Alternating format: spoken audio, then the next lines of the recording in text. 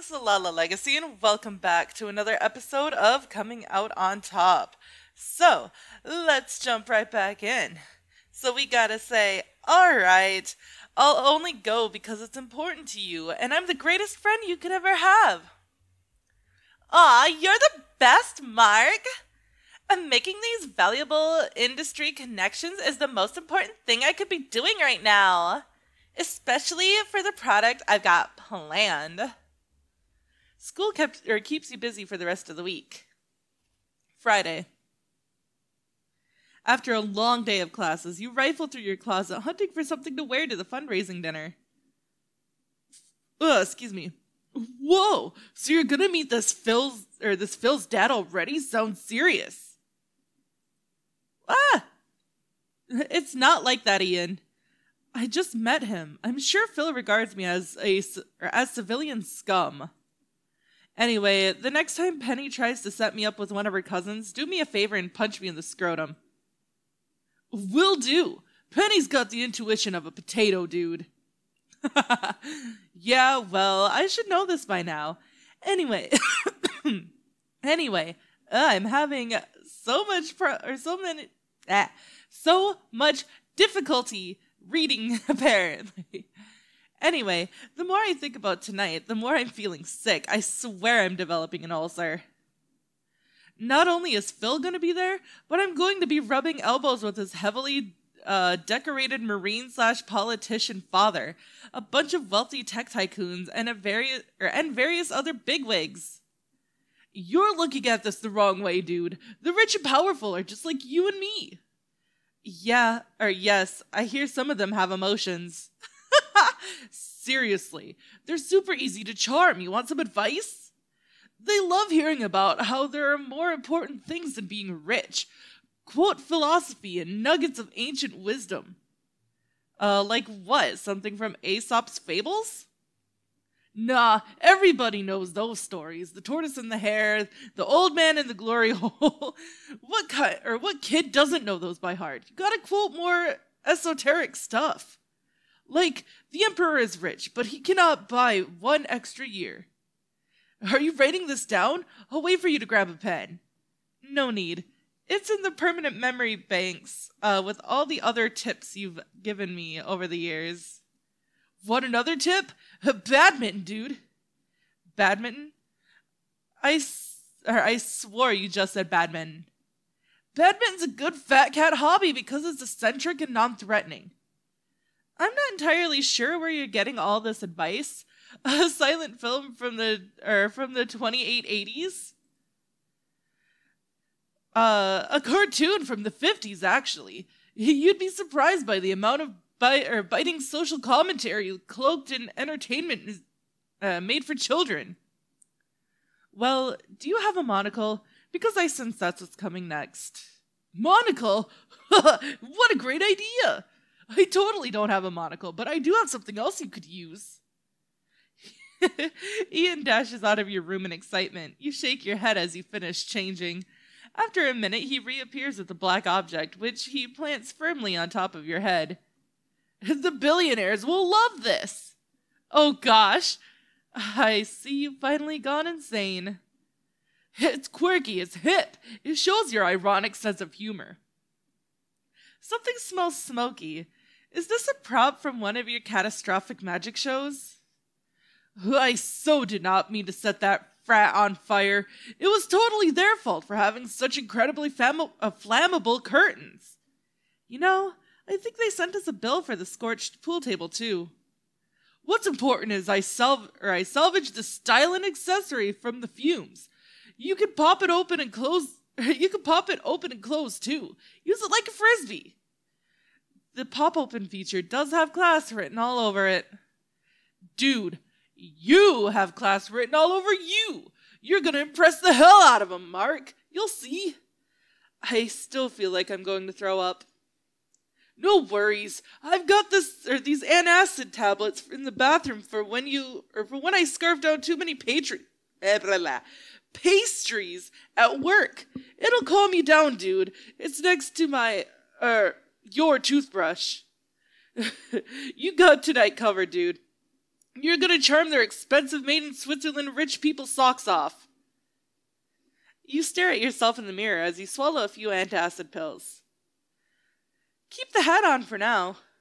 Funnily enough, the hat does feel comforting. Later. The hotel parking lot is crowded with luxury cars. You pass through a lobby filled with marbled surfaces and plush, spotless carpets. You and Penny walk through a set of double doors decorated with blue and white streamers. The room is crowded with men in suits and beautiful women in evening dresses and fancy jewelry. The sounds of hushed voices, soft piano music, and clinking glasses fill the air. Weird, you feel lightheaded, and more than a little woozy. By the way, you could totally take that off now. You know likey? A man who looks like an older version of Phil, handsome and impeccably dressed, walks towards the two of you. He's flanked by a 40-something in a suit, who you assume is a staffer. Penny, glad you could join us. Phil's father glances at your hat, then you. He introduces himself. Donald Healy. Mark Matthews, a pleasure. You tip your hat. That's quite a hat you've got there. Senator Healy eyes his companion uneasily. Mr. Matthews, would you like me to check that very stylish hat into the coat room for you? No thanks. Penny gives you a little kick. Maybe you should take that off now, Mark. Take what off? Are you okay? I feel pretty good. I feel really damn good, in fact. Penny looks at her uncle and the staffer.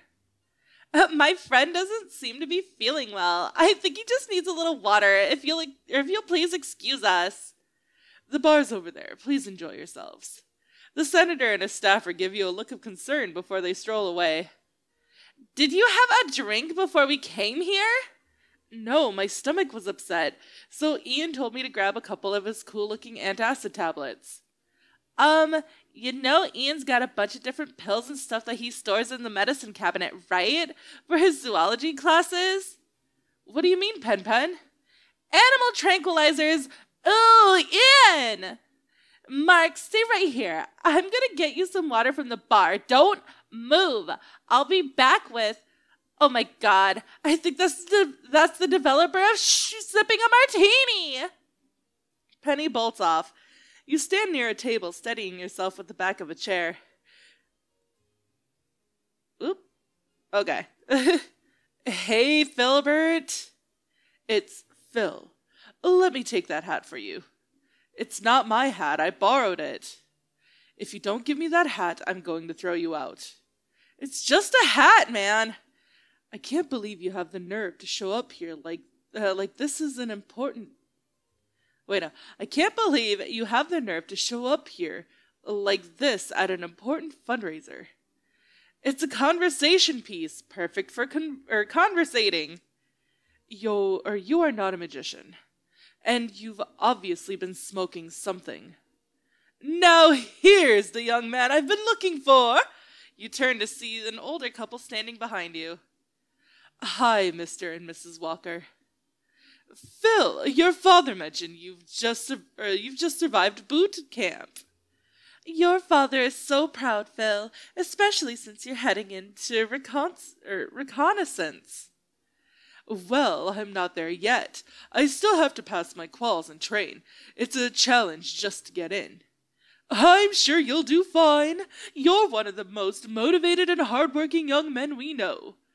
As if your father could produce anything less. We most certainly need young men like you in the world. You should see the miscreants our daughter brings home. It's my opinion she shouldn't be dating until she's at least 37. And just who is your friend here, Phil? I spotted him walking around earlier. You can't miss that hat. Oh, this is Mark Matthews. The fourth. A friend of my cousin's. Are you also a recruit? A recruit? Not at all. I dabble, I recreate, I have my silly little hobbies. Oh, what sort of silly little hobbies? Swimming. Oh, swimming. How lovely. Excuse me, Mr. and Mrs. Walker, but I was just showing Mark where he'd be seated tonight. Phil, relax, son. Your friend here is the most interesting person we've met in such a long time. We always end up at these political fundraisers, and frankly, no offense to Donald, but the crowd is always so dull. So very, very dull. Your friend is a fresh of breath air.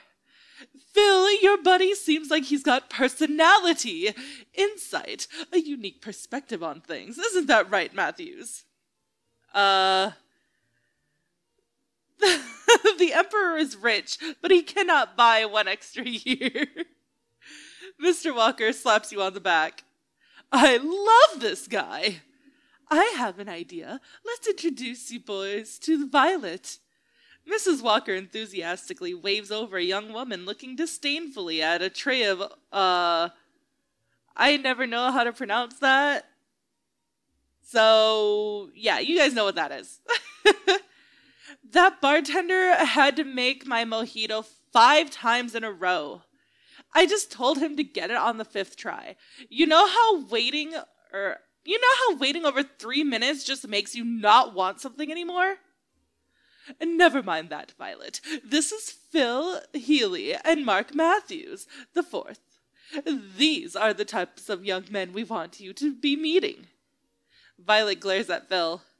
I hear you're some kind of soldier. Marine. How come you're not wearing your dress blues? Those things are hot. We're not allowed to wear them for political functions. How many people have you killed? None. I just got out of boot camp. You know, service members love hearing that question. You're nice. Hardly. She glances at you. You're wearing a top hat. Why, yes. Yes, I am. Can I have it? You know, Violet, every increased possession loads us with new weariness. Listen to this fellow. That's what I'm talking about. Who is this clown? You hear someone panting behind you.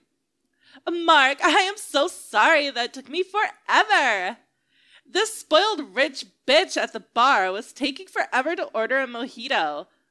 Oh. Penny looks around and sees the walker staring at her. Hello. Okay, everyone. Looks like dinner's about to be served. Mr. and Mrs. Walker, Violet, if you'll allow me to show you to your table. Penny hands you your glass of water. So the lady won't even talk to me. I told her I was developing an app and she just rolled her eyes. I'd like to roll her eyes straight out of her head with a spoon. Well, I'll have the last laugh when I release Brofinder. Anyways, how are you feeling, Mark? Not entirely well. This hat feels like it's coming to life and squeezing my brains out. Let's go eat something. That should help. Our table's over here, or over there. Huh? For some reason, we're sitting behind the potted plant in the velvet ropes. Before you can move, you feel a hand on your shoulder. Hi, I'm Patrick. We met earlier. Yeah, I remember. You tried to check my hat.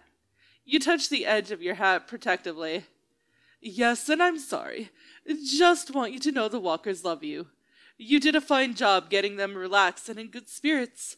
They can be extremely generous donors. We're quite appreciative. He walks off. Huh. Maybe I should have had you talk with the lady.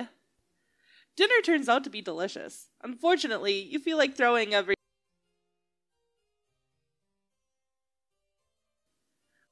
Okay. You notice yourself nodding off as Phil's father makes a speech. When you wake up, Phil is glaring at you. Penny walks you back to the car. You put your arm around her to keep from falling.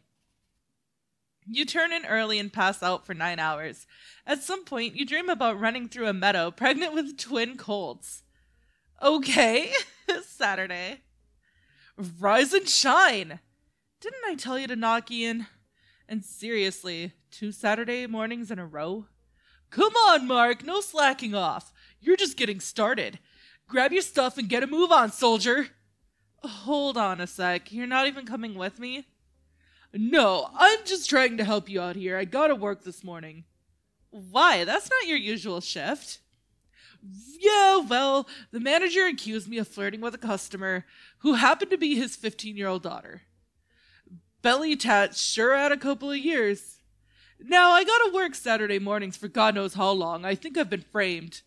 Regardless, I'm committed to making sure you go to the gym. Go get your bag. Fine. I was gonna go anyway. You grab your things and walked over to the gym. Alone. So what should you do today?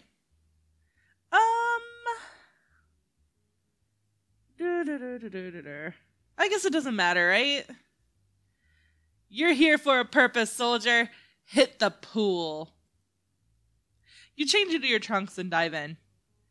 The water is a little cold at first, but gradually feels amazing as you acclimate to the temperature. You begin your laps.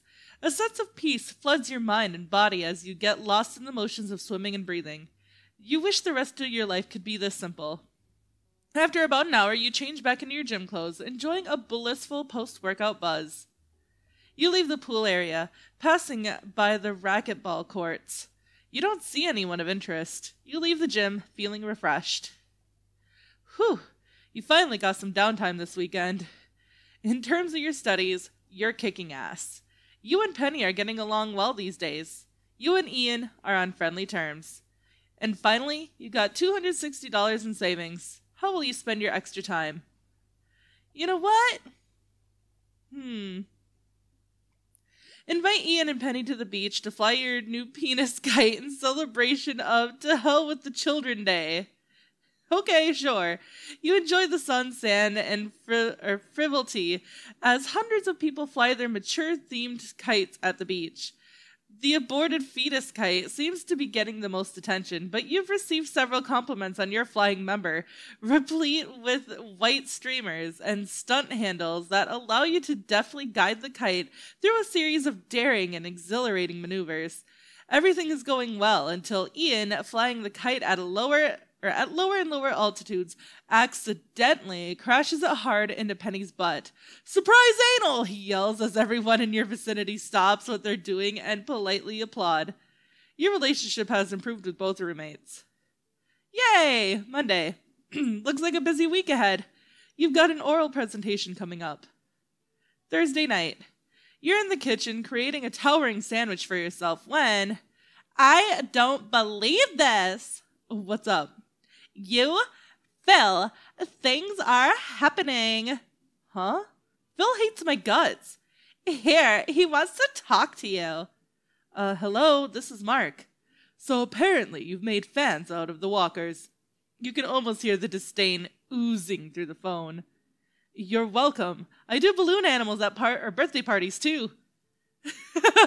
Well, they bought ballet tickets for Violet tomorrow night. They asked me to escort her and to please invite my wealthy friend if I could. So, you impress them. How, I don't know. So, you, me, and Violet going to the ballet? Are you asking me out? If you want to get technical about it, yes. Patrick insisted I called you. The Walkers have been hinting at a major donation, so I'm obliged to ask. Oh, how romantic. Please feel free to say no. You know what? Count me in. I'd like to go. You're kidding. Honestly, I'd like to go. You hear a muffled noise as if Phil were covering the phone receiver and swearing. Anything wrong? No, just allergies, and an impending sense of doom. I'll pick you up 8 o'clock Friday night. I'll be waiting with bells on. You hear a pause, and then silence. Phil is hung up. What the heck was that about? Are you going on a date with my cousin? He must really like you. Oh my god, you guys are going on a date. I knew this would work out. Friday. You give your presentation when you catch your professor checking her phone. You hack a cough and shoot her a dirty glare. Friday night. After dinner, you take a shower and get ready for the ballet. Phil arrives precisely at 8 o'clock. Wow, you're prompt. I despise tardiness. It shows a lack of respect for others and for oneself. So, you're saying you respect me? You know, maybe if you relaxed a little, we could have some fun tonight. I need to be training for the recon test, not escorting Princess Snowflake on one of my few days off. I'm doing this purely for my dad. I don't consider this fun in any way. Well, that answers that question. Phil pulls up to a fancy apartment building downtown. And that is all the time that I have for this episode, guys. So if you liked it, please give it a big thumbs up down below. And if you haven't already subscribed, by subscribing, you're becoming a part of a legacy. I love you guys so much, and I will see you in the next video. Bye-bye!